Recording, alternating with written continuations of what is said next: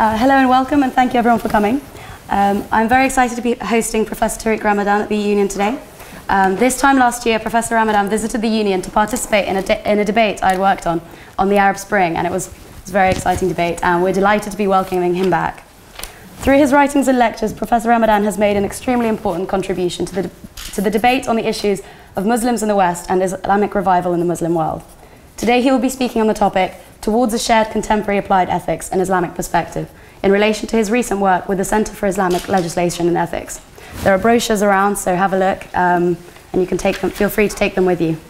Thank you very much. Thank you for your invitation this evening and for your continuous relationship and invitation here at the Oxford Union. As it was said, in fact, it's the good time for us here to talk about ethics and shared ethics, as we have exactly these days, starting today, a seminar on arts and ethics from an Islamic perspective. And we started, it's connected to what we are doing with the center, and you have this brochure, and we can see here that we are trying to work on ethics in 10 fields. In fact, 11. One has to do with the scriptural sources and the methodology, and 10 others have to do with the way we deal with medicine, environment, economics, psychology, education, food, today it's arts, politics, and all the fields are here. And in fact, what we are trying to promote, as we have a satellite office here in Oxford and working in Qatar, is really to come with a new methodology with what we call scholars of the text, the people who are religious people dealing with, all religious people, I mean people who are specialized in dealing with the scriptural sources, and on the other side, specialists and scholars who are dealing with, as medical doctors, and people who are dealing with psychology, media, artists, and trying to put them together and to come with a vision of which type of ethical ground we can get in the specific fields, and not having only scholars coming to look at the reality and trying to provide us with a framework which is always adapting to the world and not coming with ethics that is changing the world for the better. And when we talk today about towards a shared ethics and ethical values, this is exactly my point. So my introduction today is really this one. When it comes to ethics and when it comes to dealing with values, the starting point of the discussion for me is not to try to wait to protect ourselves from the world and from the way, the state of affairs around us. But it's a very deep and shared understanding that what the world needs today is human beings that are ready to change it in the name of their values. So it's very much about not accepting and trying to protect, but asserting and trying to change.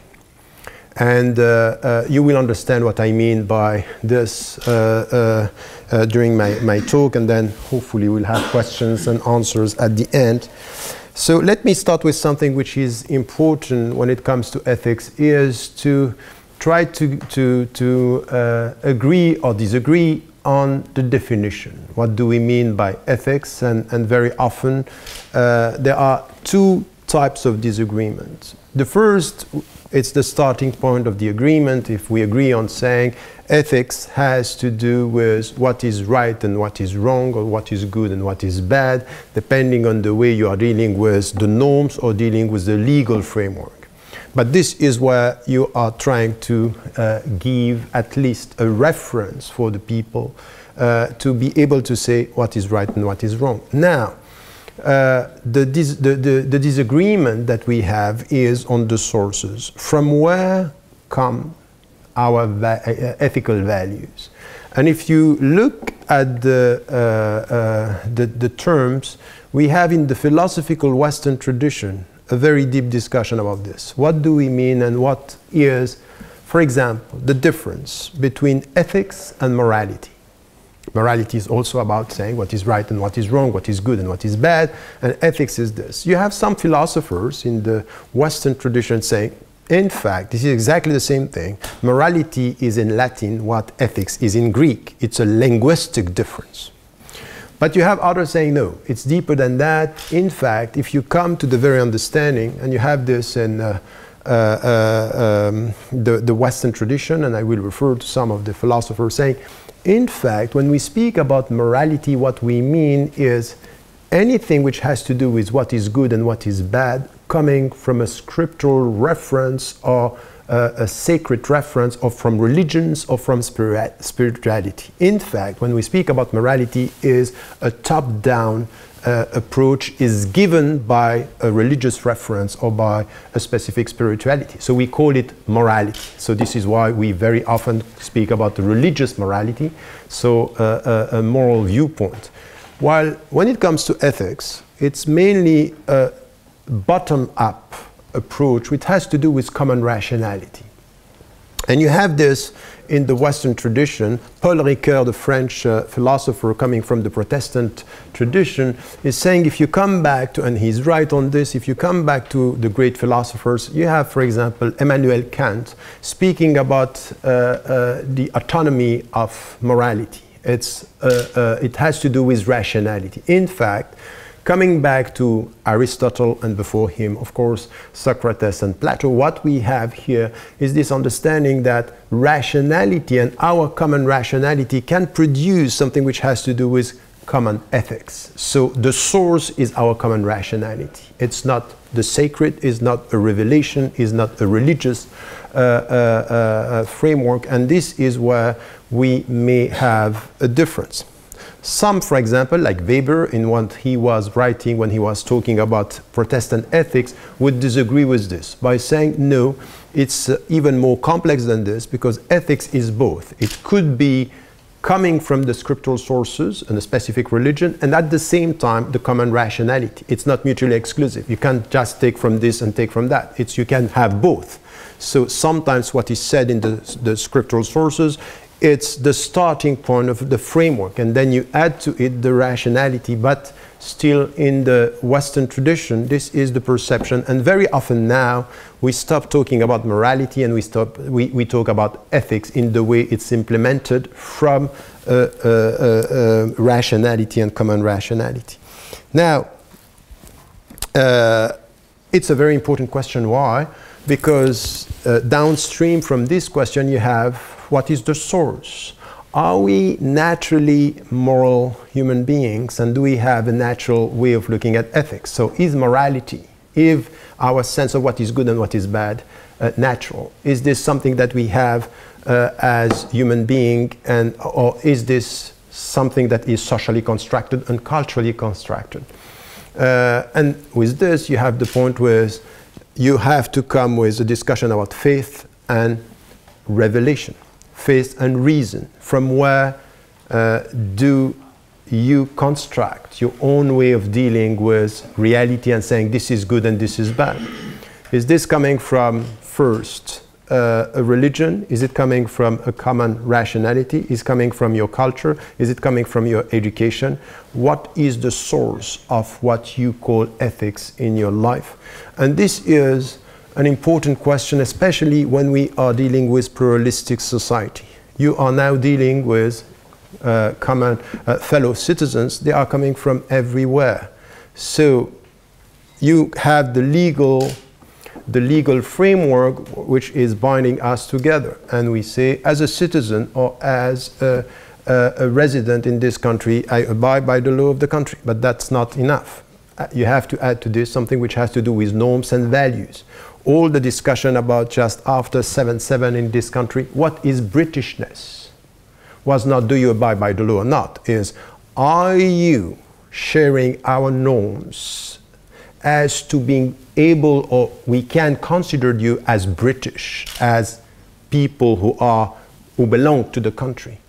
And this has nothing to do with the legal framework. You can have the British passport and you don't look like a British, not only because of your face, but because of what is thought about your values and your norms. So it has to do with the pluralistic society, it has to do with belonging, it has to do with a very deep discussion about what is your frame of reference and what is the source of your frame of reference and how do you deal with your value and your ethical references here. So the first discussion has to do with faith and rationality. And in fact, behind this, there is a very big discussion about religious reference and secular reference. And if you come back to one of the great philosophers who was denying the existence of God and saying, still, you remember what Dostoevsky said. Dostoevsky said, if there is no God, so everything is possible.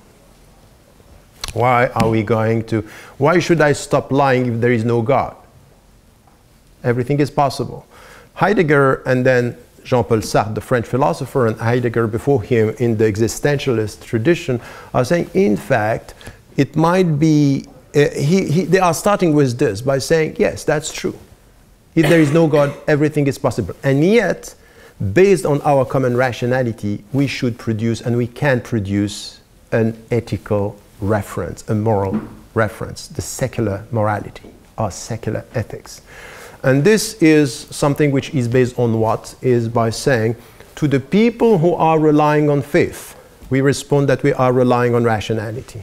And rationality is not less moral than your way you deal with your reference. What is strong with us is that it's universal by definition because we deal with common rationality and human rationality. In fact, the only way to be universal is to rely on what is common to humanity.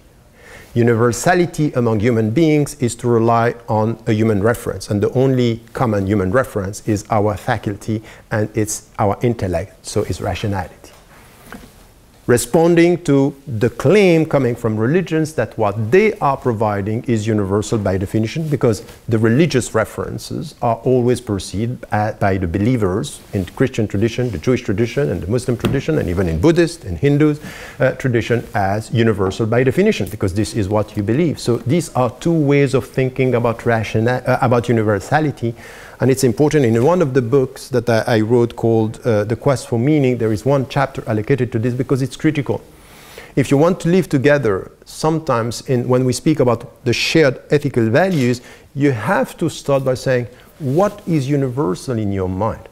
So what in what you think is beyond what you think to put me where in what you think, if you think that what you think is universal. You got that? Essential. Essential what? Because you remember Jean-Jacques Rousseau, who said about the private property, he said the first one who came with sticks and said, this is my land, and took this from the people, he was a liar, because he took this property and saying, this, I am the owner of this. We do exactly the same. As it was done with private property, we do the same with values. We just put sticks and he said, these are universal values. And if you abide by them, you are within my way of dealing with universality. And this is where we should ask ourselves, what is shared in what we claim is universal? What is shared by people? And from where we look at the whole question. Now, the second thing which is also important here is a very important discussion today is about what is natural and what is spiritual. Coming from the religious tradition and the spiritual tradition, put them all together, from the Chinese tradition of Confucianism to Hinduism to Buddhism to then Judaism, Christianity and Islam. If you deal with this, is everything in all the religious tradition and the spiritual tradition has to do with spirituality. And what is spirituality is to take into account what is natural and to think that what is natural should be transformed in what has to be human, driven by a set of religious or spiritual beliefs. And this is important, is how do you deal with the natural? Not all the religions and not all the spiritualities are dealing with the natural side of human being the same way. Some are saying there are things in your nature that you have to remove. Others would say there are things in your nature that you have to transform. And some tradition would say there are things in your nature that not only you have to go to transform, but you have to go beyond in order to go a step beyond what is the very definition of your human situation. If you listen to what is said and you study what is said by Buddhism, you should see, and this is something which is important, to be a human being and to live is to suffer. And suffering is, the samsara is you will come back again and again. In fact, you have to free yourself from your own ego in order to go beyond suffering, and when you go beyond suffering, you won't come back. So, contrary to what we think sometimes, coming back in the Buddhist tradition is not good news, is a bad one, because you should start suffering again. So the way we deal with your nature as human being in what has to do with ethics is quite important, in which way you think about your values and in which way you have to transform or to reform or to go beyond your human nature to be more ethical and second spiritual. So the relationship between what is spiritual and what is natural is essential in anything which has to do with ethics.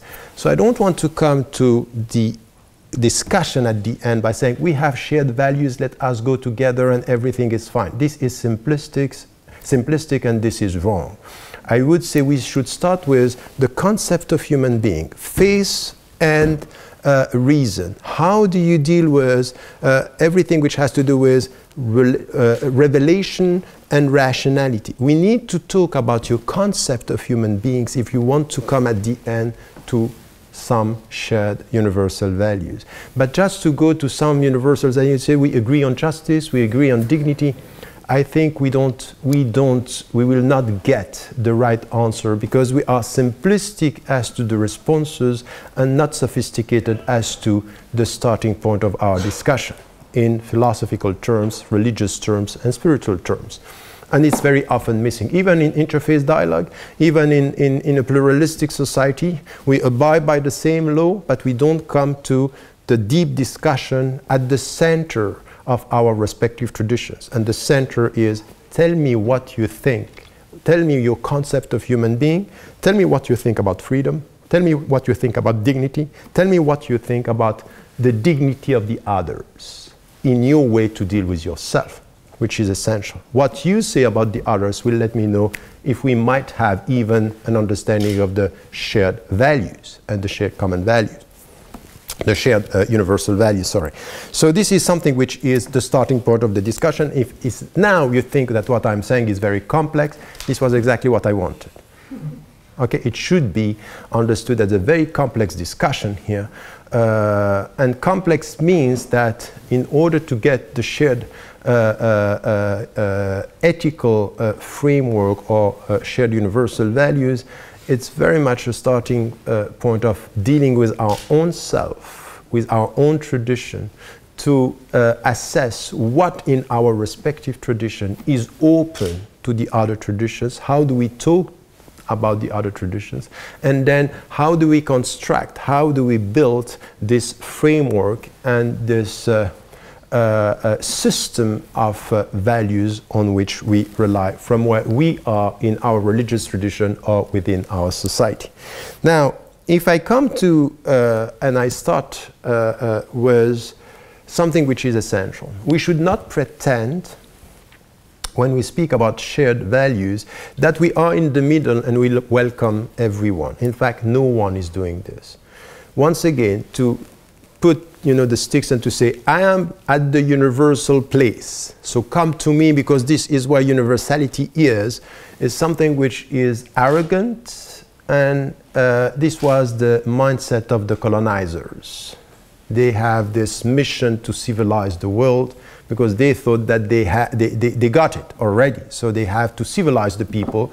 So the mindset of the colonizers is the truth is on our side and we have the mission to civilize the people.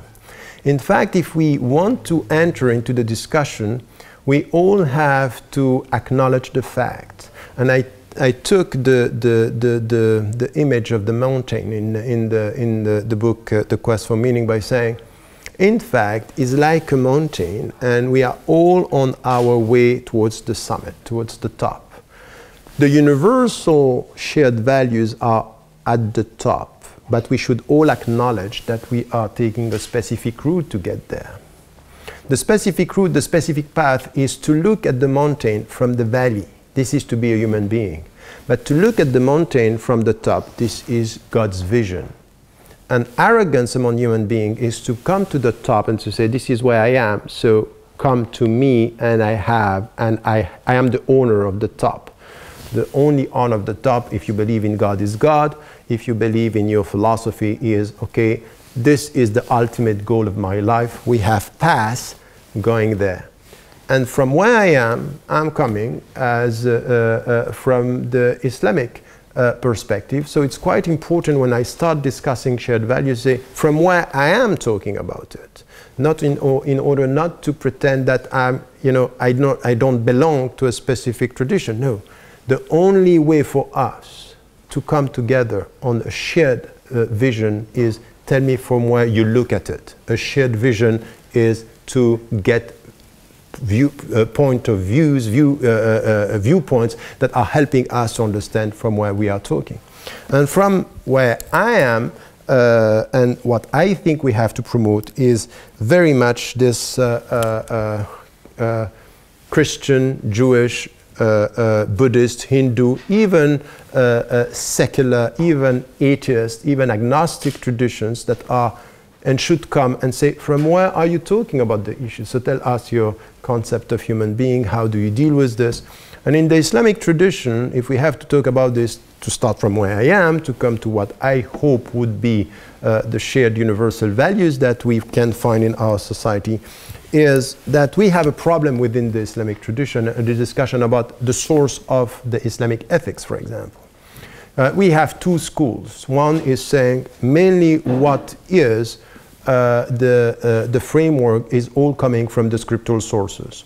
So it's mainly when you read the text that you can get the values from an Islamic perspective.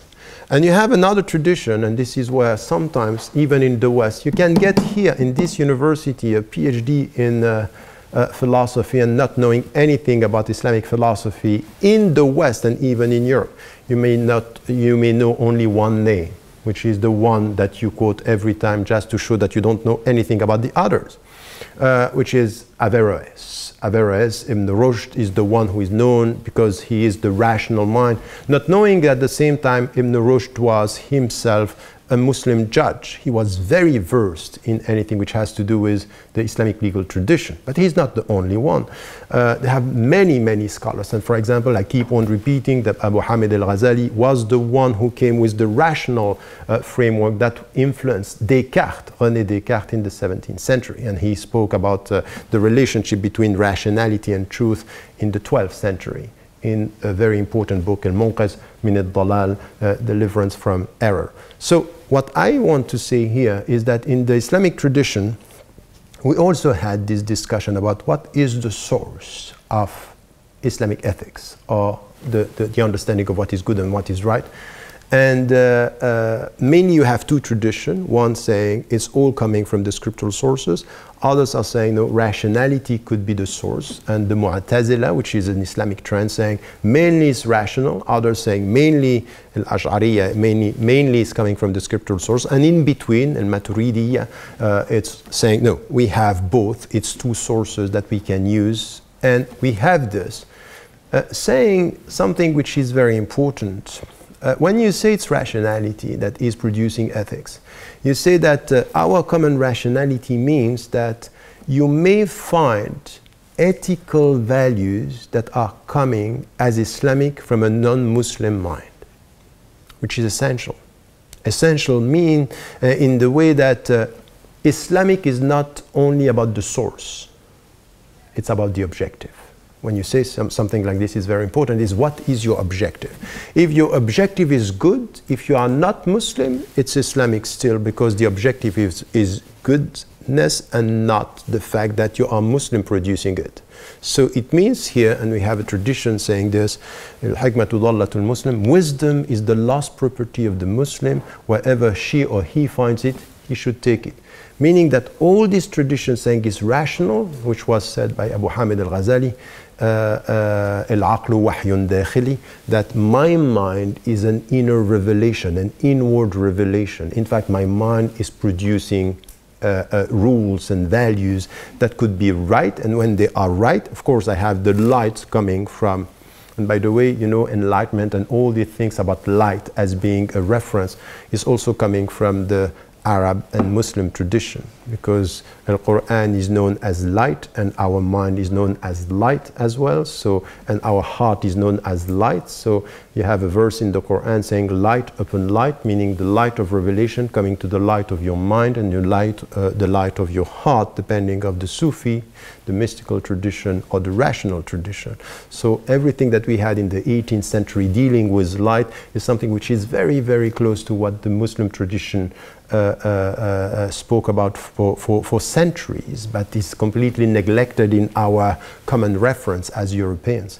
Having said that, what we have here is this understanding that in the Islamic philosophical tradition, saying that the sources of ethics could be three, in fact not two. Mainly the scriptural sources, as I said, and in fact your mind, your intellect. And there is something which is in the Sufi tradition very important, is the source of morality could be your heart. Because you have verses in the Quran saying that even your heart understands, it's not only your mind. And for the people who are neglecting God, it is said, لَهُمْ قُلُوبٌ لَا يَفْقَهُونَ بِهَا. They have hearts they don't understand with their heart, because your heart understands. And it is said that in the way you deal with nature, when you believe in God, this is producing a way to respect. The relationship is between you and nature, you and your fellow human being, and having God in between. The fact that, that there is this belief that is changing your heart in the way you look at things is making you producing a kind of morality and good behavior. And this is why the first that were producing ethics in the Islamic tradition in a so structured way were not the legal jurist or the jurist or the legal scholars. They were not the fuqaha, they were the mystics. And tasawwuf, which in the mystic tradition, producing something which has to do with al-akhlaq, which is the ethical and was understood as the good behavior. And the good behavior is in the way you deal with the world and yourself with your heart and your mind, you will produce, and you have to understand that the only way you educate your heart, meaning you make your heart understanding more, is in the way you behave. So in fact, ethics is the way you educate your heart, and when you have an educated heart is the way it's going to have an influence on your behavior. So you have three sources of ethics. Three sources. And by saying this, you understand here that there is a very deep concept of human being here. It's the concept of being human being is not only as you have in the Greek tradition or the Christian tradition. This is something, and even in the Christian tradition, in the deep mystical Jewish tradition and mystical Christian tradition, you find exactly the same, is that it's a comprehensive approach of human being by saying, be careful, it's not only the soul and the body, there is something which is the soul and the body, and when they are together, there is something which is called the heart. The heart is not something which is in between, is when you join the two together and you understand that this is also producing something which has to do with morality, something which has to do with ethics, something which has to do with the good behavior. So this is something that we have in our tradition, the philosophical tradition, the mystical tradition, and the legal traditions. So all together, this is the way we deal with ethics, and it's very important to see that behind this you have a comprehensive understanding of human beings. You can't go only with your mind, you can't go only with your heart, and you can't go only with your instincts and your nature. The relationship between the three is giving you a concept of human being with it, which is at the same time interrelated, interdependent, and at the same time the very understanding of what it means to be dignified. Dignified means in the Islamic tradition to be just with yourself. And to be just with yourself is to give to every dimension of your being what is necessary to put it at peace. Your mind, your heart, and your body. So this is the starting point of anything which has to do with ethics. Do you follow so far? It's okay? Not too complex. Second step now, which is also important, in the legal tradition, when the scholars were asking themselves about, okay, you might have this understanding of human being, and it's also important to say, okay, when I start being ethical and moral, who am I? Am I a human being who is free, who is innocent, or who is guilty? My being, the nature, the essence of my being, how do we qualify this?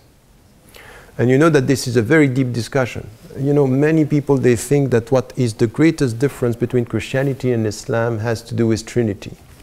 This is simplistic. It might be that the original sin is deeper in consequence than the understanding of Trinity.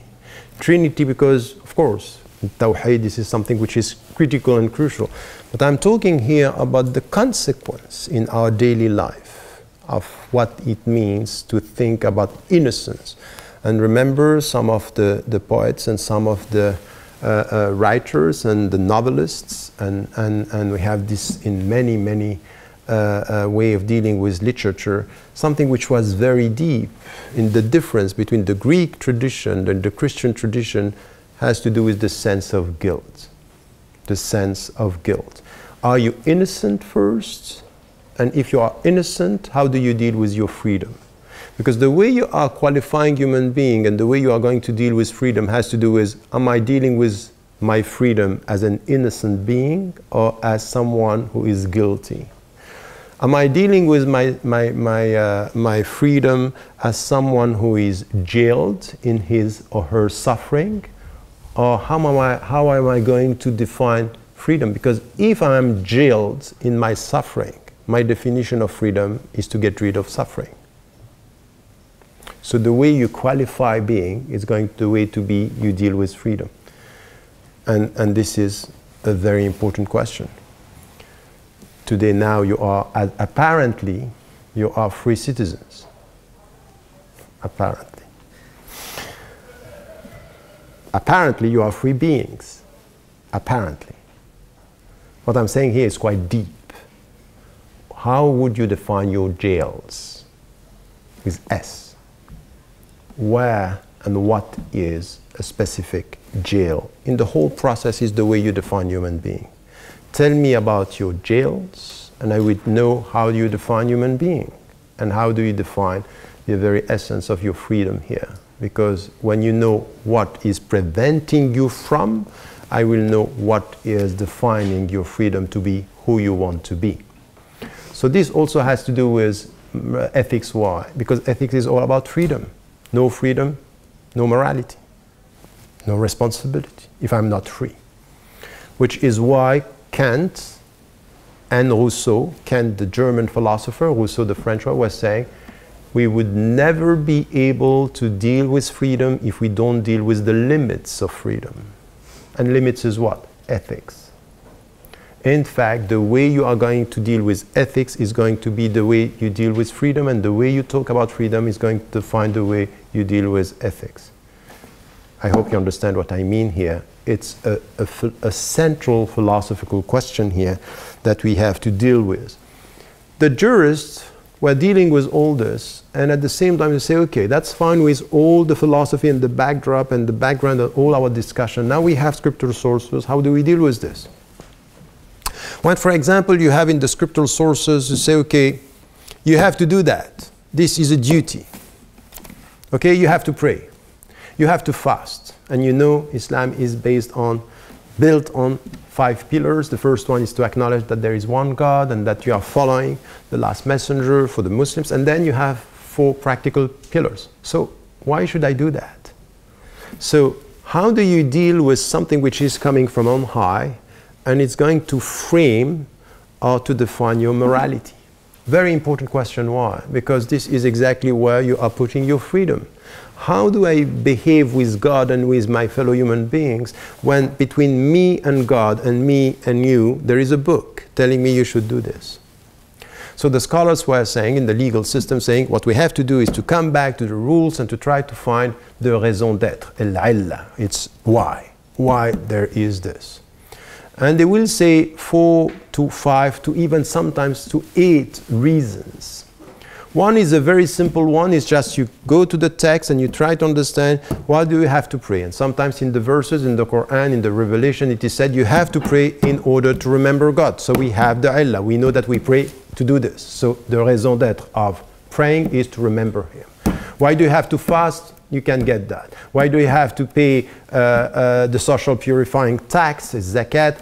Because, you know, you have many reasons. One is just to be close to God, is to be close to the poor people. The more you are close to the poor people, the more you are close to God. You have references and you have things. So some of the scholars were saying everything in Islam should get its illah, which is the raison d'être. So we need to know why we do things.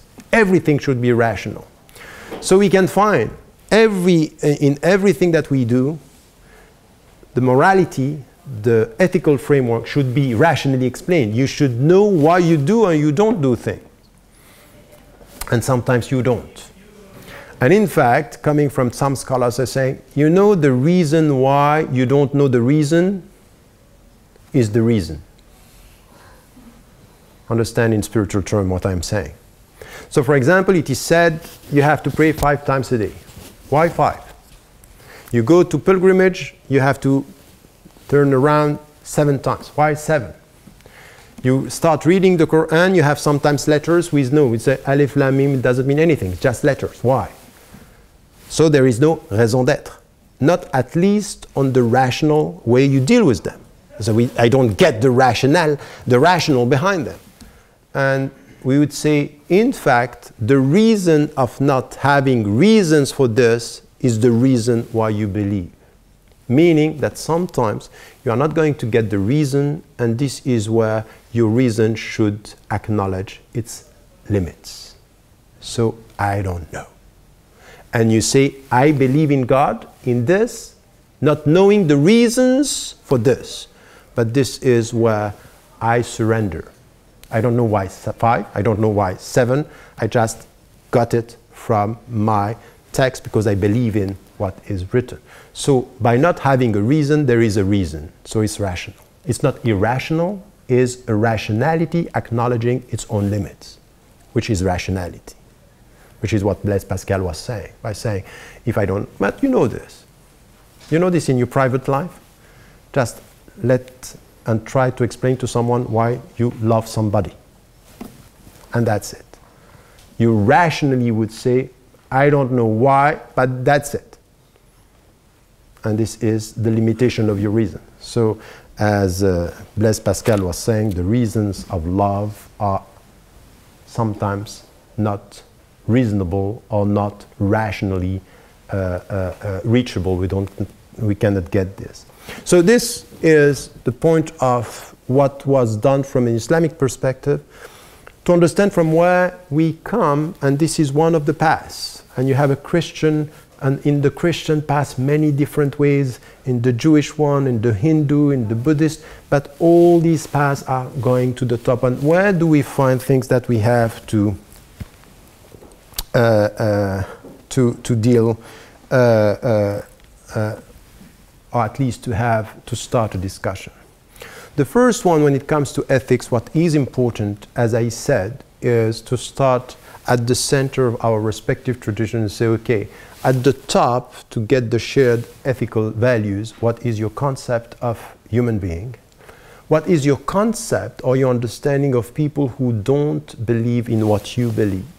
So what your universal message is saying about the messages of the other, which is important. Because if you believe that your message is the truth, and you have the truth, and you may, and truth belongs to you, that could be very problematic. In fact, what is important is to understand that you might think you belong to the truth, but you should avoid thinking that truth belongs to you, which is not the same. One is an arrogant way to speak about God, and the other is a humble way to speak about oneself, about me, understanding that this is my path, this is what I am trying to get. So the starting point of this discussion about the shared universal value has to do with humility, has to do with the way we deal with truth, with universal or universality, and humility is to look at the mountain, as I said, from the valley, never from the summit. And this is the humble way. I'm always talking about two qualifications when it comes to rationality, is to be, or the way we deal with our intellect is to be, to get this intellectual humility, which is what I'm talking about now, and also, and you can understand the difference, the intellectual modesty. The intellectual humility is, I believe that this is the truth, but at the same time, I understand that in my dialogue and discussion and encounter with others, I can learn a lot about different paths. So I get a better understanding of the mountain and the different paths. So humility is the way I deal with the truths of others. Intellectual modesty is the way I deal with my own truths. Is the way I avoid thinking that I got it, and the way I deal with others. So the two are important and they are not the same. The way I deal with my way of dealing with truth and the way I deal with the truth of the other. Humility and modesty in intellectual terms are important. This is the starting point of what should be afterward all the dimension of humility and modesty in our life. Now, all this is good, and the world now is pushing us to come to the true discussion.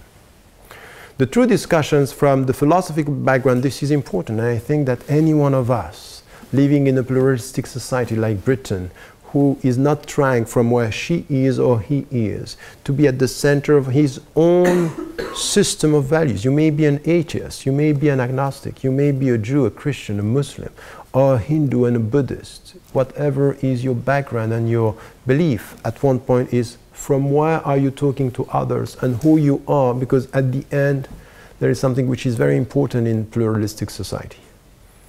You know what? At the end, I'm not going to be at peace with you if you are not at peace with yourself. That's the reality of it. The reality of it is, if you are not at peace with your own system of value, you're not going to be at peace with me. So the peace between us depends on the peace with your own self. The more you are ignorant about yourself, the more I'm going to be a threat for who you are. That's the reality of it. So it's very much based, ethics has to do with responsibility. It's the way you deal with your own self. The more you are confident at least trying to find a way, it doesn't mean that you are getting all the answers, but at least you are trying. When you know that you are on your way towards something which is giving you answers to your own questions. But if you avoid getting answers to your own questions, my answers are going to threaten your own questions. Not your answers, your questions. This is why very often the people are, when I'm talking about pluralistic society, I say, don't only ask me about my answers. It could be interesting for you to know about my questions. Because you can see from where I am questioning the whole system and the whole discussion about our values. I hope you understand what I mean now.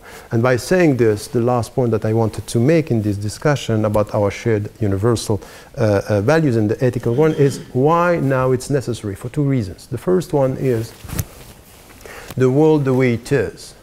We live in a world of what we call globalization, and it's true now that we are all our societies, it could be in Africa, in Asia, in the global south, but also in the west, that we are living in more global pluralistic society within, and a global understanding of the world where everything that is happening in the world is coming back to us. So we are threatening our identity. So all this discussion and all this controversy about identity and talking about identity, who are you first, all these things, do you belong to us, this sense of belonging, all this business about identity is very much revealing something which is deep. And because of this, we need to come to something which is, okay, let us talk about not only the legal framework, but also the values that we are sharing. Because at the end, it's based on this. It's based on our understanding of what is our respective concept of human being, what do we think about freedom, what do we think about human dignity, and on this, we build something which is also our ethical value system and in which way we can deal with others. So the world is doing this, and there is something where we are all in danger. Look at what is happening now in the world, the trends that we can see. You know, 1.5 months ago in the United States, there were a report, a study on the type of mindset internet and the social networks are producing in the way we deal with Facebooks and things like this. And there is something with internet which is completely new, which is you can write whatever you want, but your name is not going, it's anonymous. So you can say, and nobody is going to know what you think. And then there is this international network connection everywhere. And this is producing two things. The first one is you as a subject, now you can write without feeling that you are responsible of what you write, because nobody is seeing you writing. So your name is Tariq, and for a while your name is going to be John. I can change my name and say whatever I want. The sense of not being responsible, add to this the sense that there is a global network is nurturing a sense of this conspiracy things that everything is possible because the connection. So two things are now, and they can see in the mindset, is a sense of being de-responsibilized. I'm no longer responsible. I might be something which is the victim. So I can hide behind being anonymous, and then there is this global network. So our perception of ourselves in communication is completely changing on internet today, and it's producing a kind of a culture of being anonymous and at the same time less responsible. So all this has to do with the global world and our means of communication. So we have more means and less substance. Not only more means and less substance, more means and less subject that are communicating between themselves. So this is a culture which is a danger, because upstream from all this, what we have is something which is everywhere. When you speak about identity and you want to define your identity, you put yourself in a situation where you are on the defensive. So you are the potential victims of threats around. It could be the other, it could be the migrant, it could be the global world, it could be the economic crisis. So I'm less the subject and the citizen who is a subject, but much more the victims of the potential threat. So this mindset is something where, when it comes to ethics, ethics is exactly the opposite.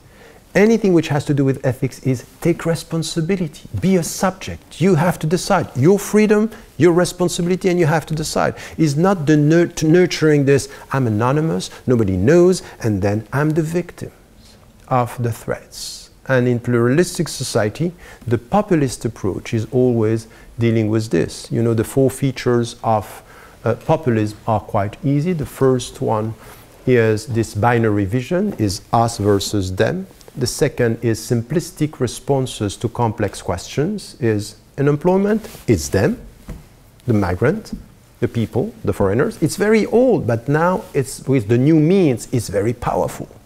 Nurturing a victim mentality among the citizens is our problems is them. And then you nurture, and it works. It works. The third dimension of populism has to do with so the first one is binary, the second one is simplistic. The third one is the victim mentality. As I said, the victim mentality, we are under siege and we have to be cautious. And the fourth one is emotional, is all based on emotions. So is what I call emotional politics. When you look at our societies now, we understand that it's very, very important to come with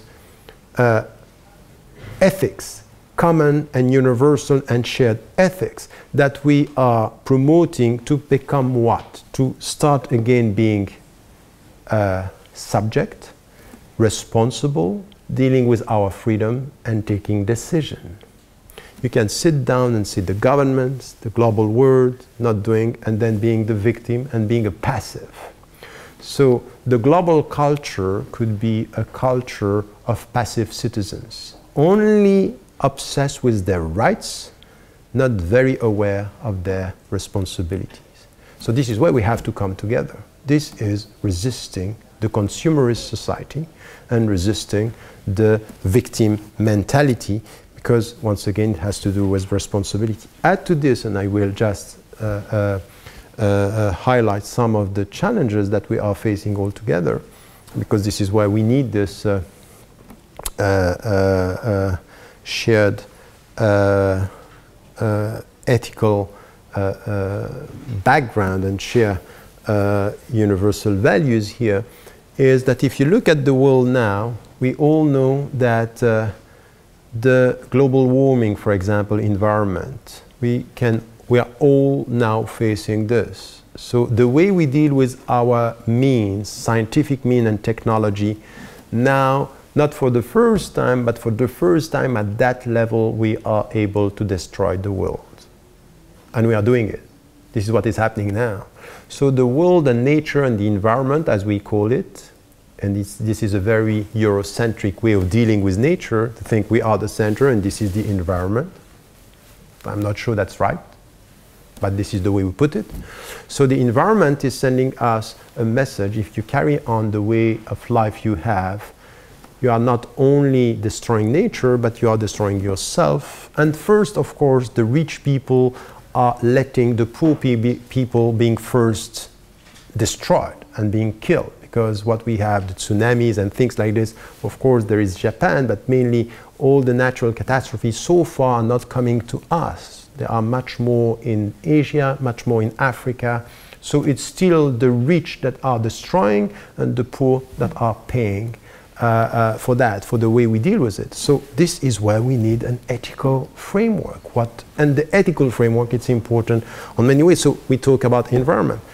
We talk also about medical sciences now, when we have power and the means just to change our nature as human beings, and what all the experimentations that we have are very problematic in ethical terms, and we know this by and through the technology.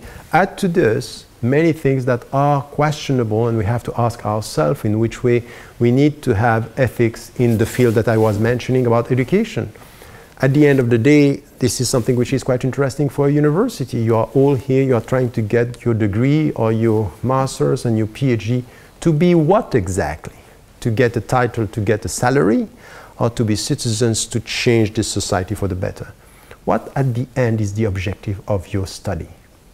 Which is ethics in education. It's also something that we have to ask, because you can get your degree by repeating what the professors are saying. That's good. Is this to be a student? The student is to repeat to get the degree, or to understand to change the world. And you might take more time to get your degree. Are you ready to pay the price? Not sure. So what is your take in the whole process of being students or trying to be involved within academia? What is the objective? And this is the last point that I wanted to raise here. All this has to do with the objectives in every field. And this is where we need to have a very deep discussion, and we are coming from different paths, but we have common and shared ethical values. But we need to talk about all this and then to ask, what is our objective with education? The kind of educational systems that we have in our industrialized society in ethical terms, we have to ask ourselves, what are the objectives? So at the end, Ethics is questioning the goals, the ends. What we call in philosophical terms finality is what do we want to achieve by this. In education is something which is important. In food, for example, you know the proverb saying, you are what you eat. But if you think about it, it's very worrying. Because if you know what you eat, you might not be so good in what you are.